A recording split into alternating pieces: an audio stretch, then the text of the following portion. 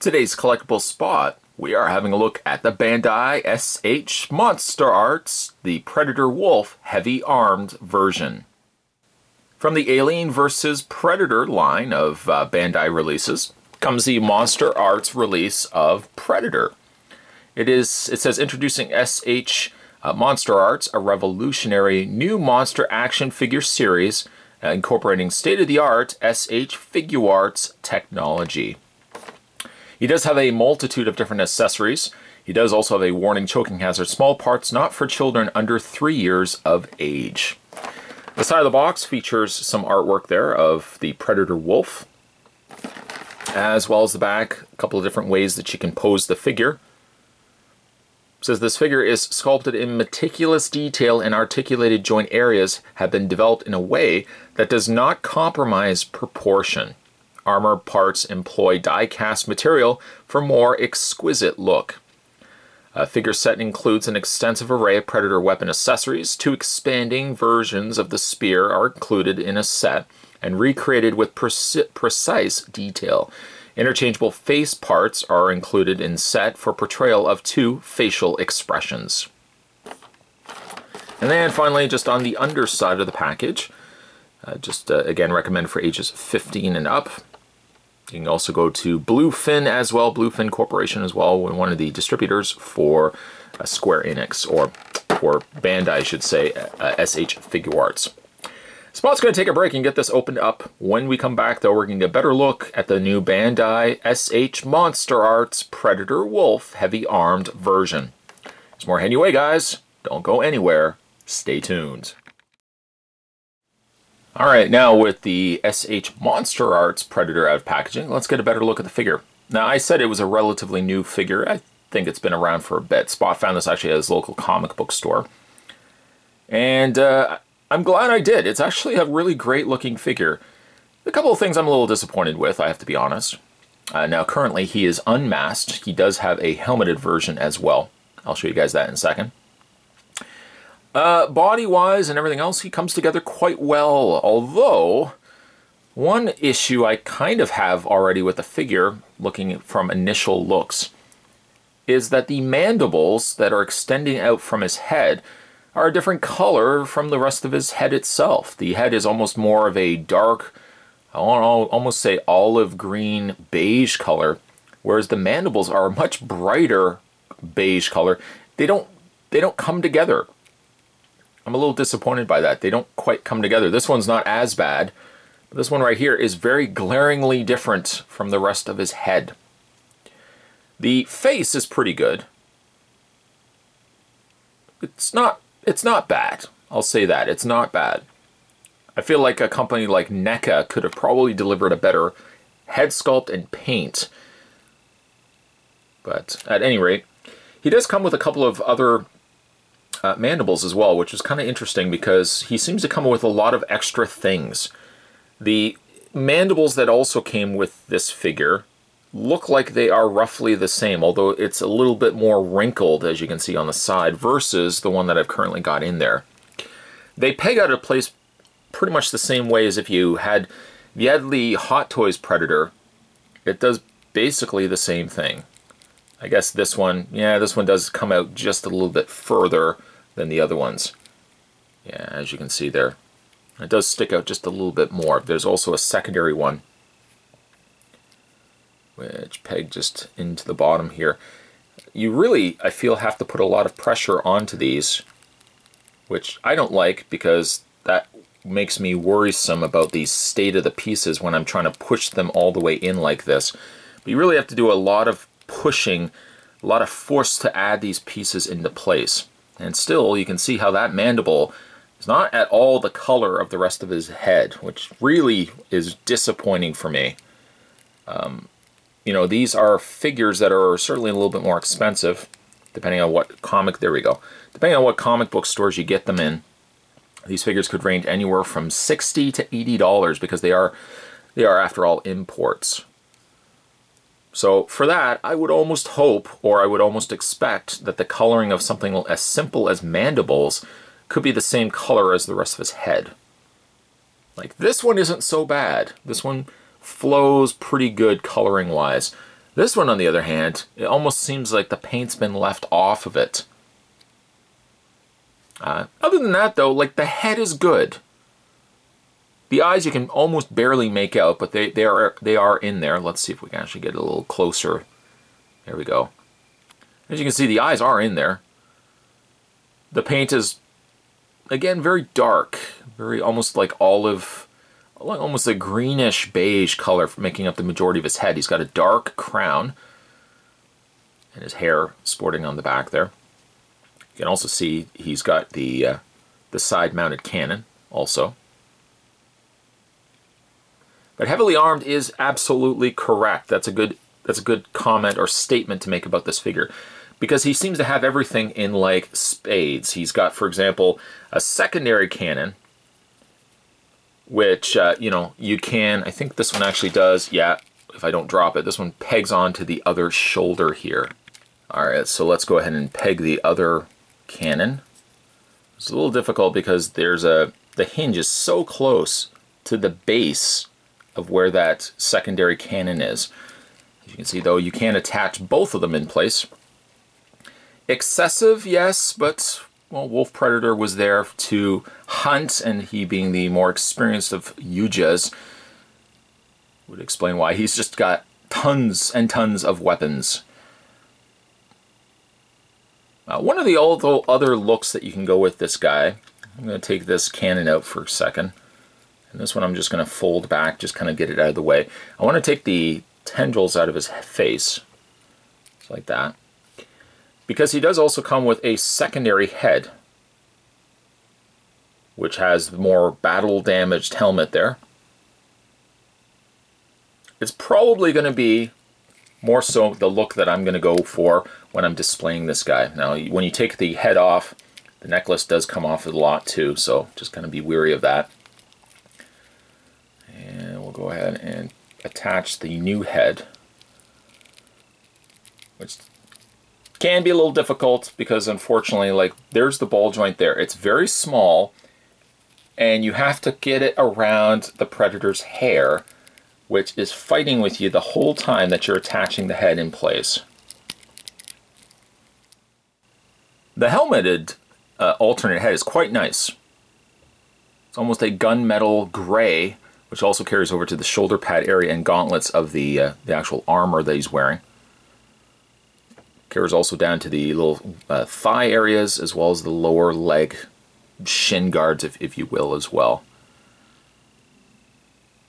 The head almost comes across, dare I say, comes across just a little too big on the figure. Seems the moment you change this head out, not that the other head wasn't this, you know, glaringly large, but it does also make it seem like he's off-proportioned. Like his body really should be longer than the head now that I've added to the shoulder area.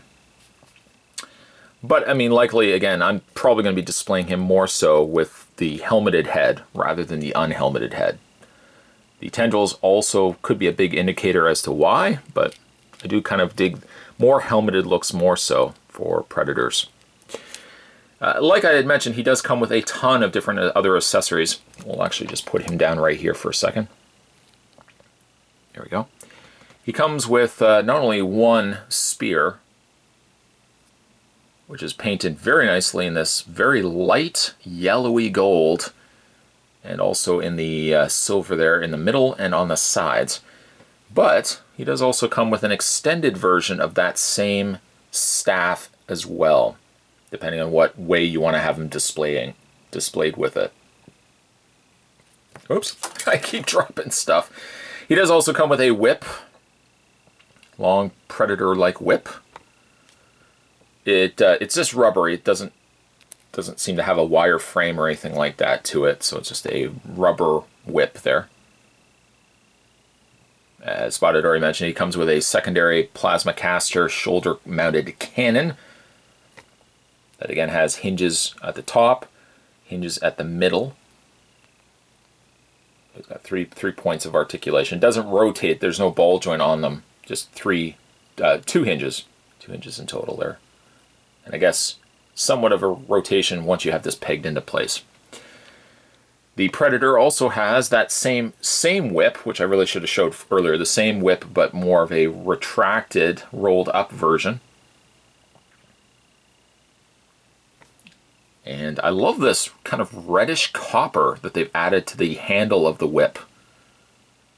There's a peg on the whip, which if we can find the, where is the hole there? The hole is just on the side here.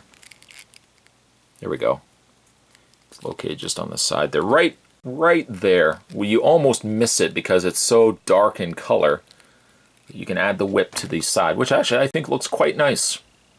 Even though I probably like more so having them displayed with the extended whip, I do like having it kind of rolled up on the side of his belt there.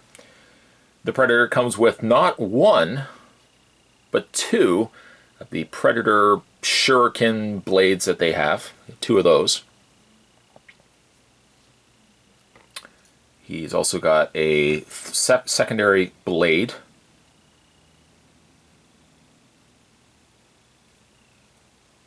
And he comes with a couple of these little, I guess these are the unretracted these, but basically just non-opened up. He comes with two of those, which makes sense because he actually comes with two shurikens as well. Not only that as well, but the Predator comes with a ton of different hands. Basically every single possible hand you could possibly want for him is included. Hands ranging from open hands, open palms, partially closed fist. Now, he has closed fists currently, but if you want to display him with weapons, he has a couple of those. A completely flat palm. Another couple of flat palms there.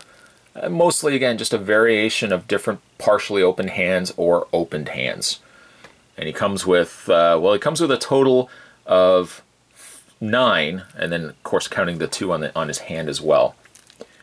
And then lastly, he also comes with the liquid, which I believe he actually opens up and he pours in the swimming pool to melt, or he pours it on his prey to melt the evidence. Again, he melts, puts it in the pool, I believe. Comes with that as well. There's a little pocket also on the side here. Presumably you could put that in there if you so wish. I can't really think of anything else that you could put in there. I guess, no, it's not long enough really to hold the retracted whip. But there's lots of different little areas where you can display things on the figure. It's got a couple of little hooks here as well that you can take these pouches. The pouches can just clip. Very, very small little hooks, mind you, but they can attach onto the little hooks there too. Again, there's just a lot to be seen on the figure itself. He's got a little open compartment on his console with his detonator, and there's also a little computer terminal. He's also got the retractable blades, which I think they actually do retract. Well, they do pull out, and then you can replace it with that longer blade.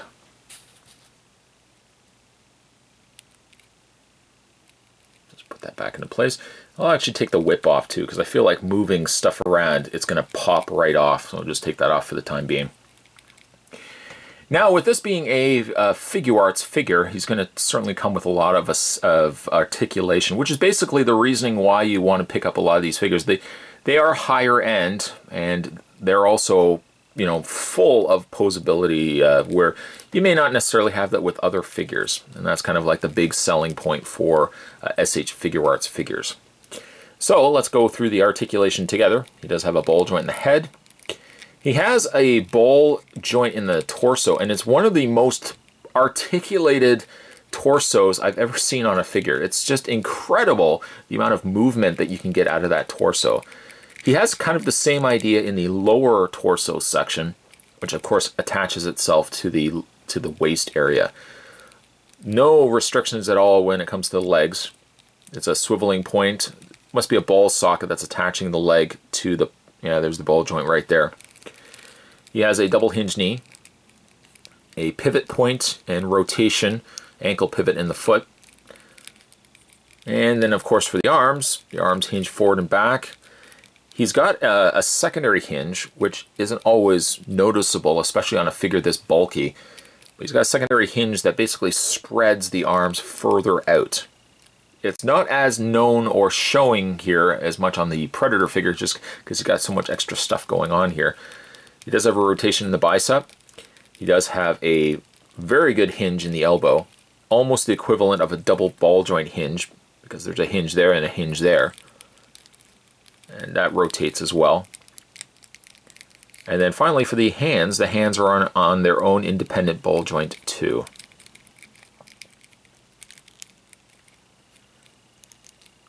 Spot hasn't really picked up a lot of the SH Figure Arts pieces. I think the problem is that when you start getting to things like Predators, it's hard to gauge value for what you get out of them.